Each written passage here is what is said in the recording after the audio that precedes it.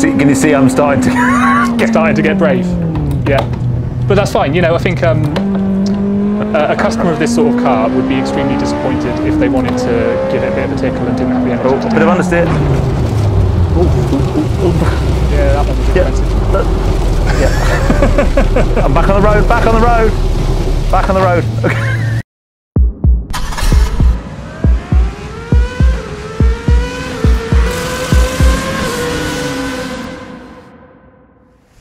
Hey guys, and welcome to Petrol Ped, and welcome to very rural Wales, and my mate Will.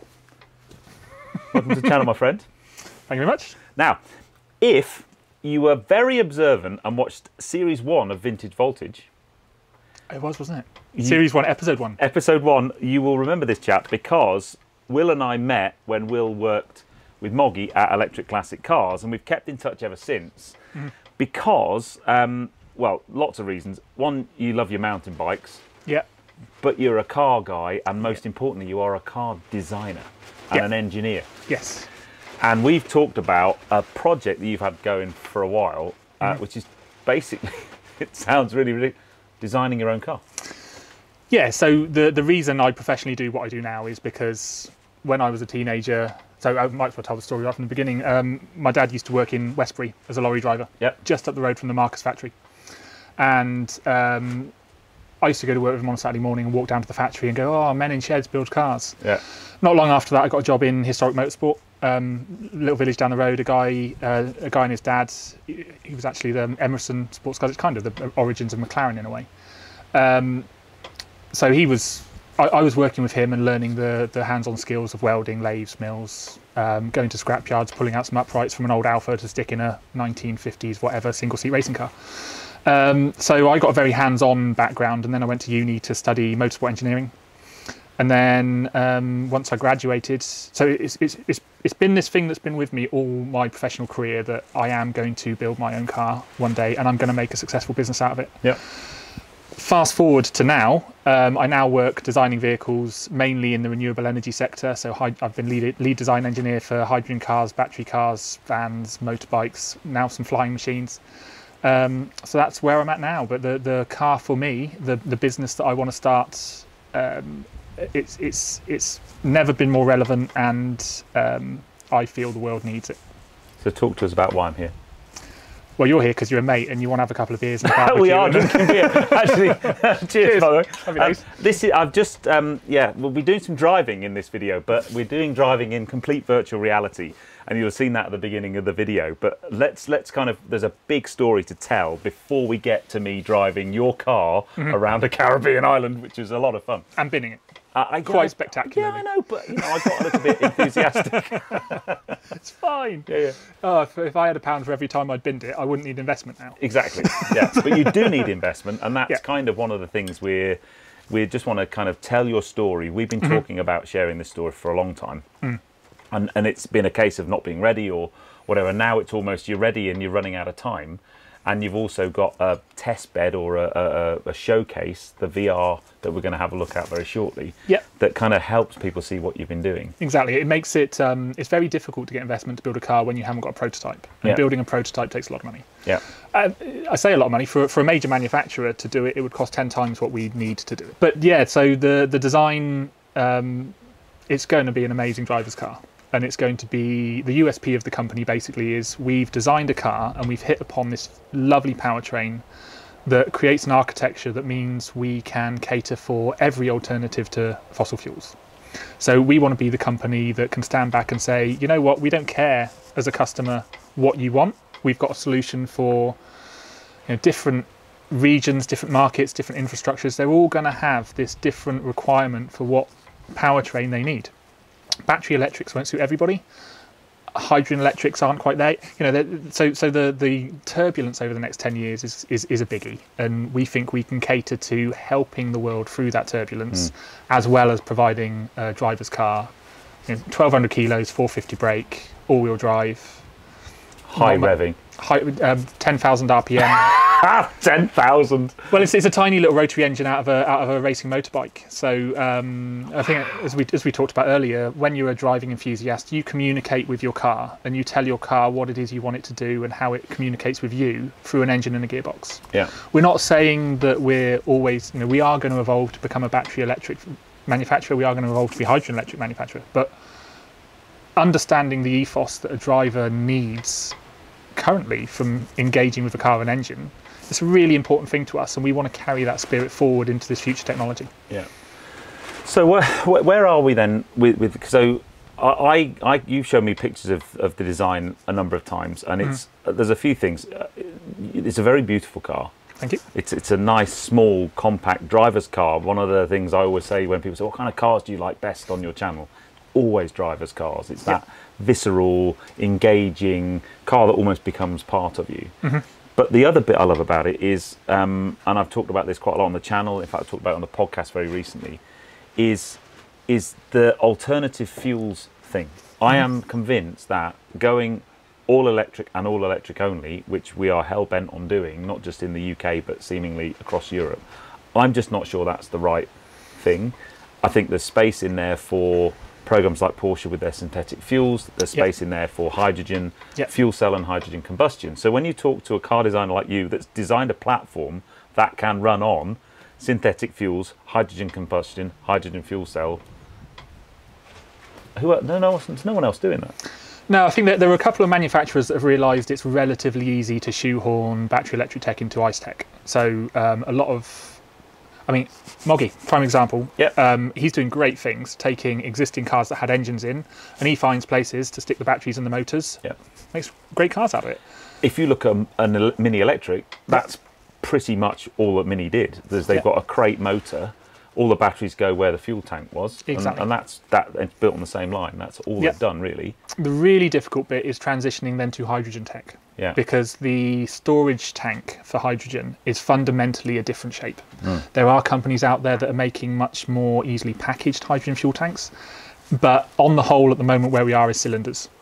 And 1.5 kilos at 700 bar is probably a foot in diameter and 3 foot long. Minimum, so that's the tricky bit, is finding somewhere to stick the tank. Batteries are really good, so electric motors are really good at being smaller than an engine, and batteries are really good at kind of going wherever you want to put them. So the battery world is relative. That's why we've hit on this really unique way of taking a hybrid and evolving it to a battery electric and evolving it to a hydrogen electric. We can bake all of those packaging requirements into the hybrid. So we've had pushback from some people saying, well, why the hell are you building a car now with an engine in it? So, well, we actually build a car now with an engine in it because it's still current, it's still valid, but it answers all the question for the future tech. We're designing the battery one really easily at the same time as designing the hybrid. If we designed the battery one first, it would be quite difficult to go the other way. I think the best place to look, actually, I think, is so JCB are doing some amazing things. I agree. JCB, I think, for plant and heavy vehicles, I think hydrogen is just such an obvious choice. And I think the JCB journey was quite interesting because they obviously had their internal combustion diesel engines. They then started to realise that all of the legislation around the AdBlue, the stuff that was being imposed on them to make their engines clean enough was starting to become quite restrictive. So then said, well, okay, let's look at batteries. Oh, hang on. A digger needs to work for 12 hours a day, every day, 7 days a week. Batteries ain't going to work. And you need a lot of them. So then said, oh, let's look at fuel cells. Fuel cell tech isn't quite there yet. For many reasons. Obviously, people like Toyota are making it work, and it is going to happen. It's just they weren't there yet. So they said, well, let's mix the technologies and let's look at hydrogen combustion. JCB has an extremely difficult but very predictable drive cycle. So the difficult part is they need a lot of energy going through their diggers 7 days a week, 12 hours a day. The easy bit is it's reliably that, and it's usually on one place and got to travel far. So for them, hydrogen combustion, it makes a lot of sense. It gets knocked because it's not quite as efficient as what fuel cells could be, but the technology is already there. So if the technology is there but it's not quite as efficient, you gain some of that efficiency back by the fact you're using the existing technology. Well, so that's phrased wrong. You're not getting the you're not getting the efficiency back. You're just making it more customer feasible. Yeah. Which is a big thing. It's a massive thing. Cars are a little bit different because different drivers are going to have different needs. You know, some people might buy a sports car and use it 6 days a week to get it working. Some people might buy a sports car and have it sitting in the garage for 6 months. Yeah. That's difficult, but not insurmountable. Yeah. So where are you with the project then? Because there's a couple of reasons for doing this video. One, it's a great excuse to come and stay at your house and have a beer and chat cars and mountain bikes. But being serious, you've been trying now for 3 years to get some major funding on board. Let's talk numbers. How, in an ideal world, you're looking for interested parties to come on board and invest. Yep. How much do you need? We need about 470,000 to build the one car, and that's on a budget. We were looking for 1.6 million to build a hybrid demonstrator, a hybrid prototype, a battery electric prototype, and a hydrogen fuel cell demonstrator. So that'd be a static one, just showing how the package would work. So we were at 1.6 million. We had a company valuation of around 5.7. We timed it really badly. We started. So was this thing? Somebody got a lot of people got the flu or something like that. Mate, yeah. COVID. So, I remember when that hit, you were like, I can't believe this has happened to me. Yeah. Right So we were gearing up to get investment for a long time, and then early 2020, I think it was, we said, all right, now let's do something about it, and we'll look for it. Anyway, since then, it's just been a sequence of events that hasn't done us much good. And it will happen. This car is going to get out of our heads onto four wheels at some point. Yeah. My co-founder, Nico, he's a genius for powertrains, and a lot of the powertrain stuff we're doing is because of him. So Nico and I are the constant in the company. We now do have a direction to build it, but unfortunately, it's not going to be the whole encompassing energy message we're trying to create as part of the company. Yeah. It's going to be a little bit slower and a little bit more just focused on the hybrid car is key, which for me is a little bit of a shame, because I feel that the part of the mess the world is in is to do with the legislators, the guys at the top telling us, the engineers, what we have to build for the market. They don't really have enough information about all of these new technologies. Yeah. And they don't have that information because quite a lot of the manufacturers are only really good at shouting about what they're doing. Yeah. If you go to Tesla and say, I'd like you to put a fuel cell in this car, please, he's probably not going to do it. No. So we feel that there's something really powerful about us being completely technology agnostic. We're going to create the great car. The technology can be whatever the world needs to progress. And we can assess that like for like on a level playing field that other people can't. Yeah. You can't stick a Tesla Model S next to a Mirai and say which is better. No. Because they're just different. Yeah.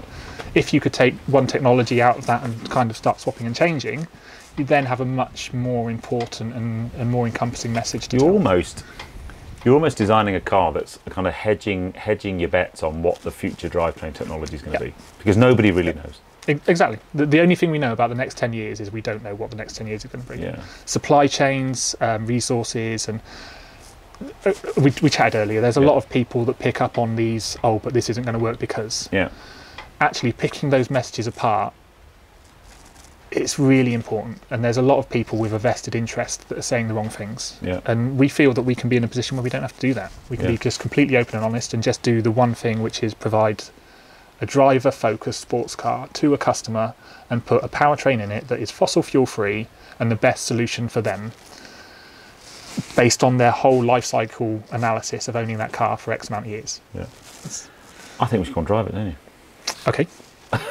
So we've got this lovely little Caribbean island. Yes. You're going to have a couple of minutes of driving through town just to get the feel for, because you've got no G-force and it's it's a budget rig. It's budget. Okay. You will have driven rigs where people have spent more on just the steering wheel than the whole setup. I was on a sim yesterday. It was £50,000 for the sim. Right. This came in at about 1,200 quid.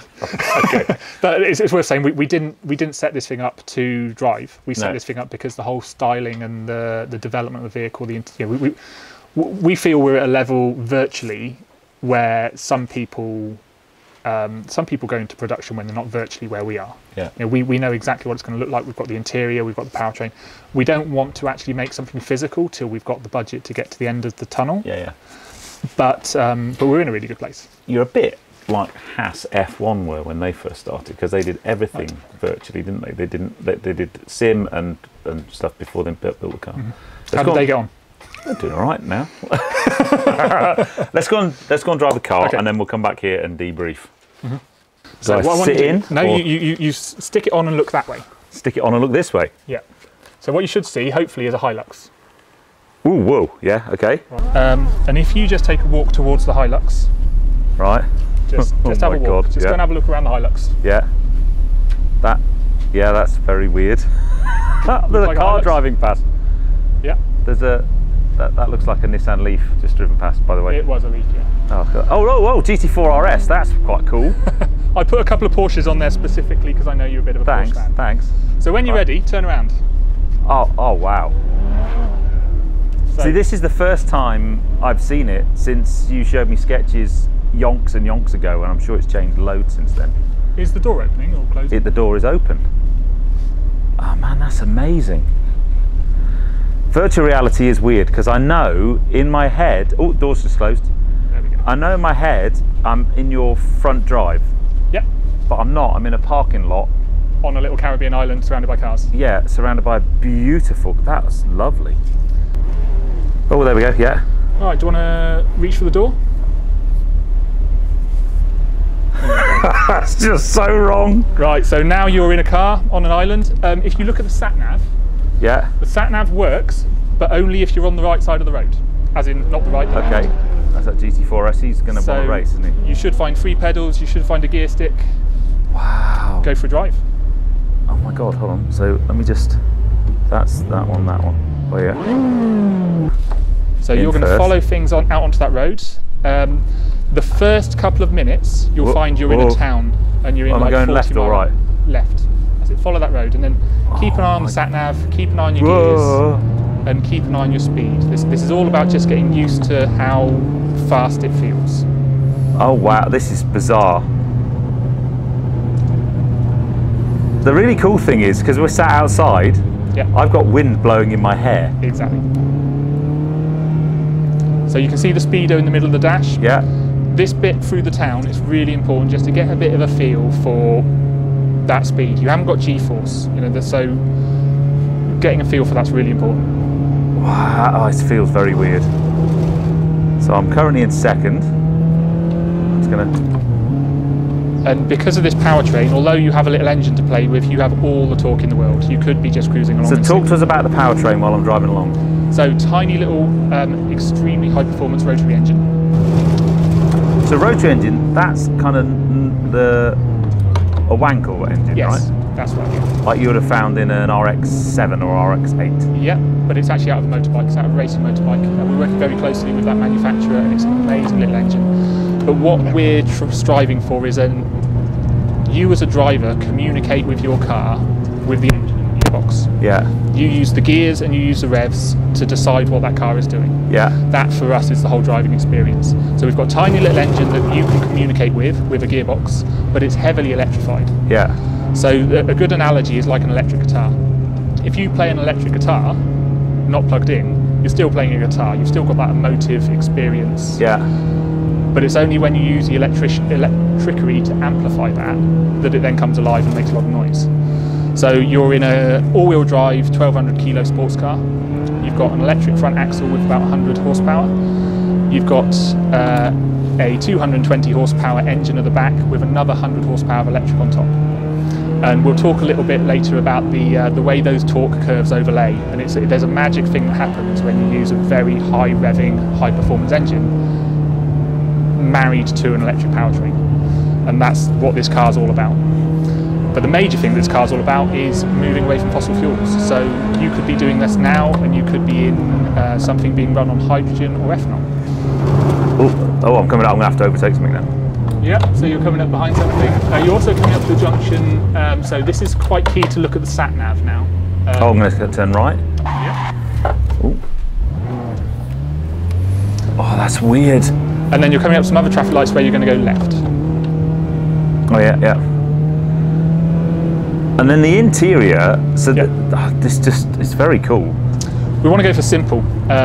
We think infotainment of the future is all going to be about people using their own phone. So you'll see the sat nav there is a phone, and other than that, it's extremely simple. Yeah. You know, oh yeah, it is a phone. Yeah. I know it's me saying that's. I'm going to overtake this dude because he's in a Porsche. That's fine. They're all kind of doing road speeds, and you're doing 44. 44 in the middle of a town after a beer as well. I've had a beer and I'm an advanced driver.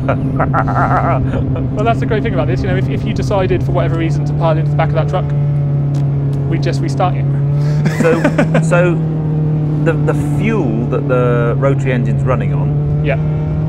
When we launch the vehicle, it will be running on petrol. Yeah. So fossil fuels are here at the moment, but because we've got such a balance of internal combustion and electricity, we feel that what we can essentially do is amplify what the engine is doing, and we haven't got any numbers on this yet, but we're expecting a very high miles per gallon for a very high performance car. Yeah. I'd be disappointed if we didn't see on a normal drive cycle up to approaching 100 miles per gallon. Wow. Because if you think about it, if you're doing a 20-mile trip and you've got 100 miles of range in your battery, why would you use much fuel? Now that's another one, right, in front? That is, yes. Oh, we're going to have a race now, aren't we? Well, he's traffic, so he won't be going very fast. But if you want to overtake him and have a look at what he's doing, yeah.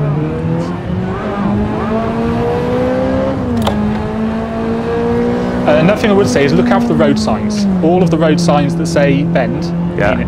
They mean it. They mean a really good bend. And there's probably a cliff. It'll be a third or second, basically.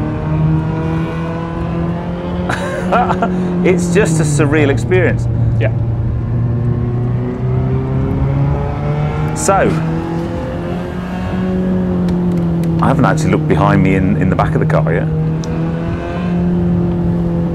Wow, the seats are cool. Yeah, so it will be a fixed seat and movable pedal box and steering. Okay. Simply because that's lighter. Yeah. The seats are essentially a trimmed bulkhead. So lightweight, have you told me the weight of the car already? 1,200 kilos. Wow.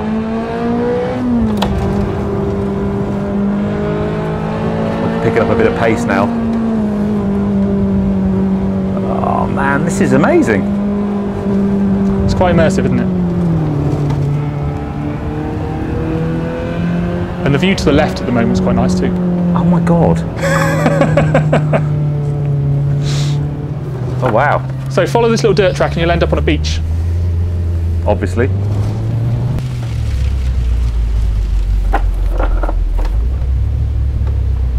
Oh wow. Okay.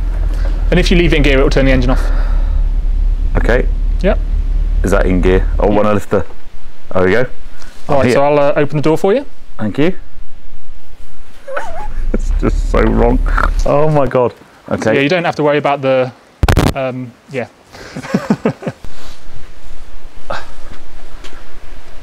Oh wow. Right, so... But you can crouch down, you can have a look at the suspension, you can probably get to know it. It's a pretty rear, isn't it? Yeah. So we've been working with a very talented designer called Sam Rees. We lucked out finding him as a graduate, and he's been really key to making this shape work. Yeah. So it wouldn't have happened without him. Can I go around the front? Is that you can go wherever you want. It's just so weird. I'm on a beach, look. Wow.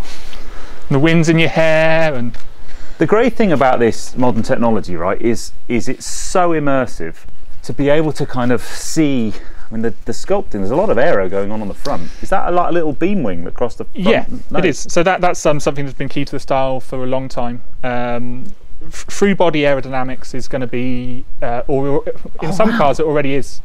You can see that through on the inside of the rear wheel. There's almost like a very Valkyrie-esque. Yeah, so the key thing we want to do is make a car that from a distance doesn't look like it's too bonkers. Yeah. But when you get up close, you start to notice the features like that. So from a distance, it looks like a, let's say, Lotus-y kind of. It's about the same footprint as a Lotus. So that's the key thing. Beam wing there. Yeah. You can get in and around it as much as you want. That is remarkable, isn't it? I'm sure from the outside I look like a complete twonk, but well, it doesn't matter, does it? It's amazing. And we will have a boot. Oh wow! It's not opening quite as much on this as we will have it opening, but it's such a dinky little thing. What's the kind of equivalent car size? Well, it's would it be like an Elise? Coincidentally, it's about the same as my Z4. Really? Yeah. Oh wow. Okay. So yeah,